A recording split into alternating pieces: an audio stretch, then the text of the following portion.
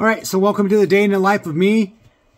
Just a general contractor-ish. Got some stuff to do today, going between job sites. No actual like boots on the ground work besides a couple things today. But we'll go, you guys can see what it's like in my boots. And I'll show you a job site that I messed up on, and stick around. All right, getting out of the subdivision. 6:35, about 5 minutes behind schedule. We're not too bad. But let's get over to the dump trailer, pick it up, collect the check, and on to the next job site. Oh, it's a little chilly outside. It's not too bad. It's only 29 degrees. So, all right. All right, so one thing about having an early start is 7:15 ETA, so we got, 38 minute drive. So it'll probably be like a 45 minute to almost 50-minute drive if there's traffic here. So, oh, it's nice. Time for some coffee. Coffee. I don't know about you guys here, but here in Michigan, there's always construction. Always. I think that's part of the plan here in Michigan. The roads have never been good. They've only been drivable. So, we're almost there. We got, we made up a minute. We're getting there. And we're almost here. Looks like the truck's in the driveway, so I gotta get the customer over the truck. That's not me right there. That's not me. This is us. All right. Parking in the dump trailer, no problem. All right. All right, we are on our way out of here. Let's get the heck out of here. It's about 7:40. Just got done talking to the customer, hooking everything up. Let's go dump this. All right, heading out to our job sites, pick up some garbage to fill the dump trailer. Let's go dump it. Good old Garden City. Always got to take into account, every time you go to a job site, customers, if you're subbing it out, customers are going to want to talk to you, say hi, how you doing, kind of stuff. So just fantastic. The time's got to be allotted for us all. So let's navigate through these little streeties and get on out of here. All right, next job site, basically just grabbing garbage. This is just a bathroom tile job in Waterford. So grabbing some garbage, throwing in the dump trailer, onto the next job, just to kind of clean up the job sites. So yeah, there's my tile guy's outfit right there. House. Let's get to work. All right, so got all the garbage in the dump trailer. Let's head on out to next job site. It's actually just down the street here, so it's kind of nice. These are nice job sites to have. So I'm not even going to tarp the dump trailer up because it's just down the street here. So got some garbage in there, and yeah, let's get on rolling. All right, so there's that job site, and just turned around. I live up on the hill. Like, it's not really a hill. There's no real big mountains, obviously, in Michigan. So there's like small hills and really small hills. It's pretty flat here, except for the UP. But let's get on over here. All right, what you guys aren't seeing right here is all the phone calls and text messages I make, off camera when I'm driving. So I average between probably 40 and 60-ish phone calls phone calls a day. Subcontractors, suppliers, customers, wifey. So I mean, there's obviously text messages and everything like that as well, but some days are on the lighter side. Today was pretty much average. I think I'm counting them up around 51 phone calls today. So keep that in mind. There's always somebody to talk to. I missed a couple. There's people on my list here I didn't call today, so that rolls over in tomorrow. I'll reach out to them and basically touch base with them, and text messages, emails, all that kind of stuff. That's the time I take care of that when I get home after the day and get in front of my computer in QuickBooks. So we're pulling up right here to the job site. And that's my other dumpster guy calling me. All right, back at my truck. And actually back at my house, and we just got done loading up the truck and the trailer. It is almost 10 o'clock in the morning, so we're gonna go grab a little snack from the house and get on our way, go dump this load, pick up some stuff from Home Depot, drop it off at the deck job site, and then go get some 21 AA. Let's get to it. Waiting in line. It is 10:32. Yep. So over a half an hour to get here, but well, we've been sitting in line for a couple minutes anyway. So let's see what we weigh. Let's go.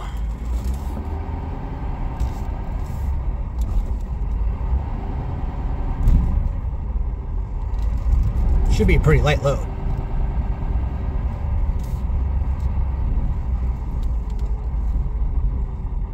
Yep. We are at 17,860. 17,860, 620. All right.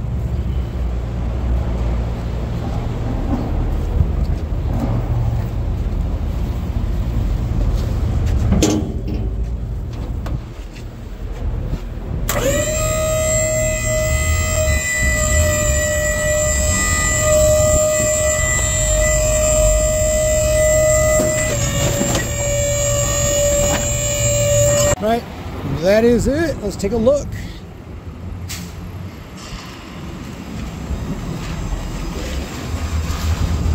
Looks good. Let's get out of here.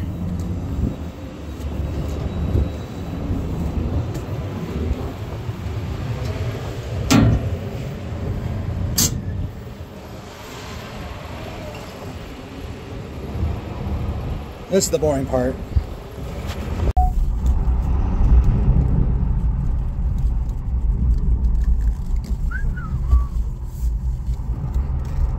Yeah, I probably blew through that stop sign.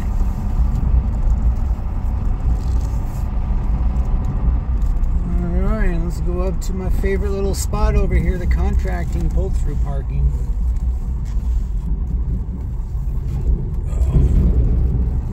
Oops.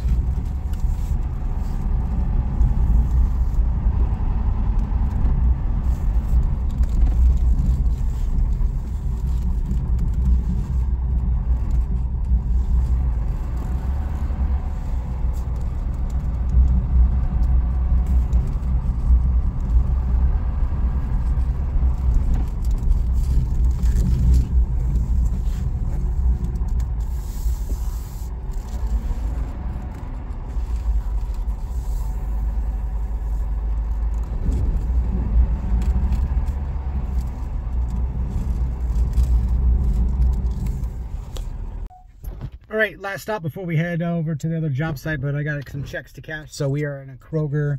We got the Comerica Bank, little Comera Mart in here. So this is my go-to for depositing checks. Yeah, I can do them remotely, but with larger checks, sometimes they have a hold or they act funny. So I just go in there and deposit them in person. So that's what we're doing.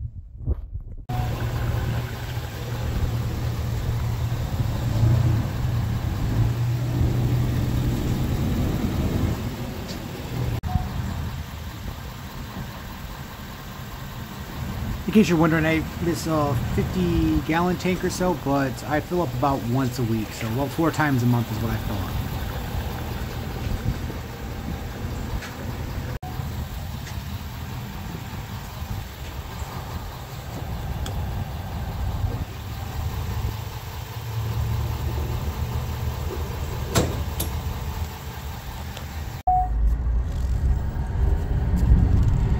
Let's go get some 21 AA.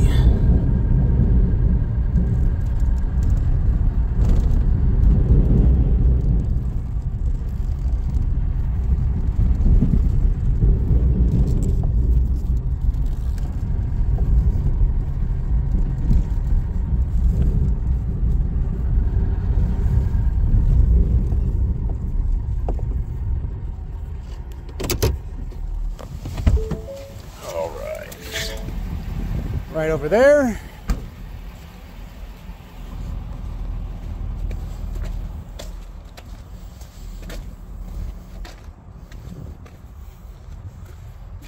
It's an empty. All right.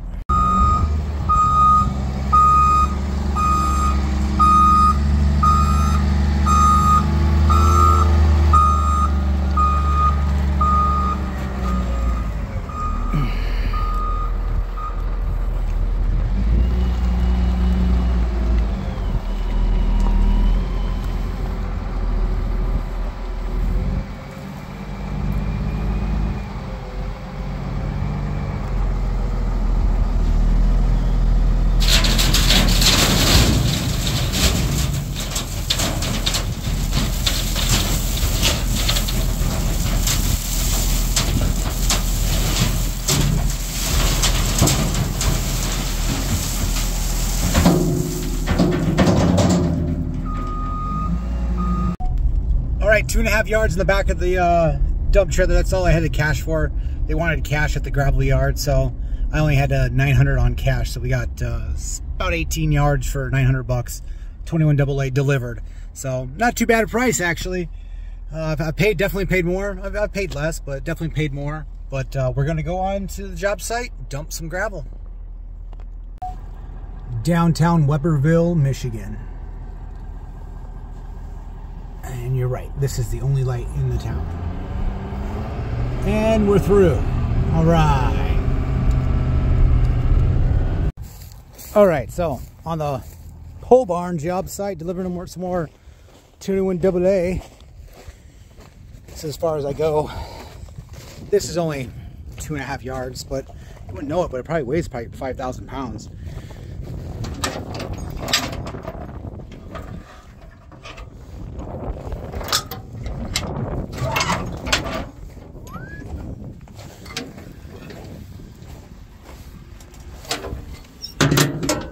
No own skid steer yet, we rent these.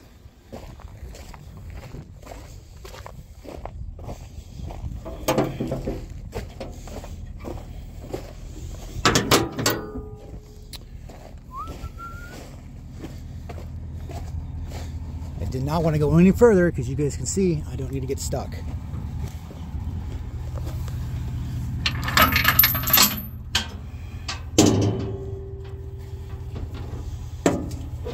And let's actually get a better spot. Hold on. Much better.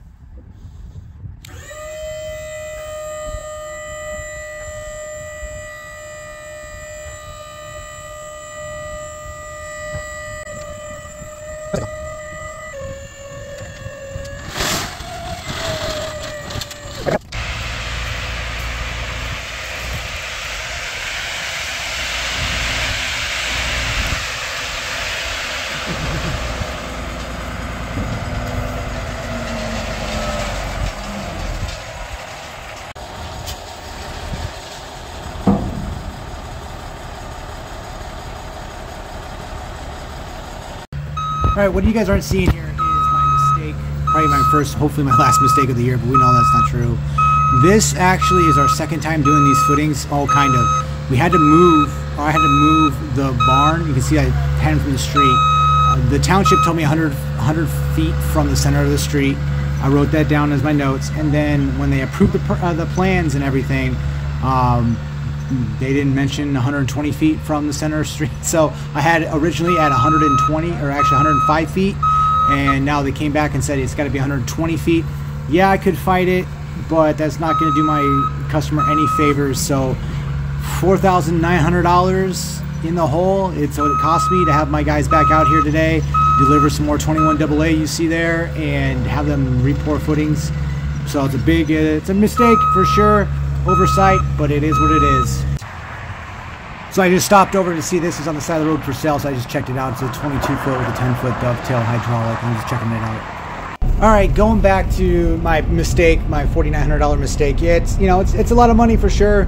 It's not going to break me, but I absolutely, I damn well, I'm not making that mistake again. I'm getting everything in writing, and I'm not doing that again for sure. But good learning experience. You got to learn from your mistakes. Hopefully you guys learn from mine. Make sure you have offsets and variances in writing so you can, you know, you can enforce them and follow them. I took somebody's word for it and I wrote it down. Maybe I wrote it down wrong. I'll take blame for it. It's why my customers hire me for this kind of stuff. But yeah, $4,900 mistake.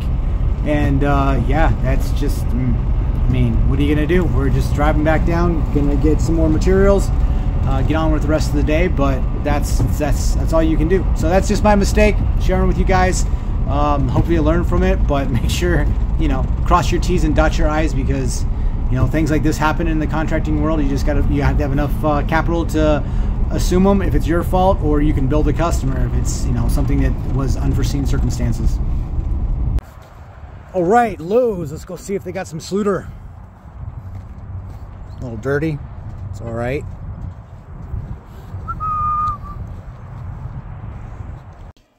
All right, so this is where my day pretty much ends.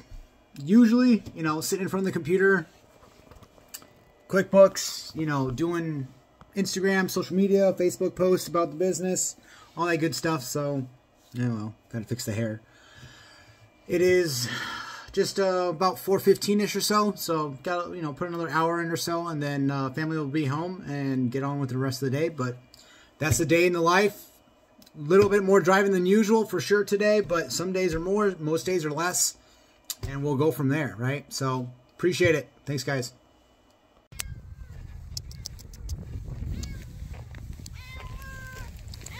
Come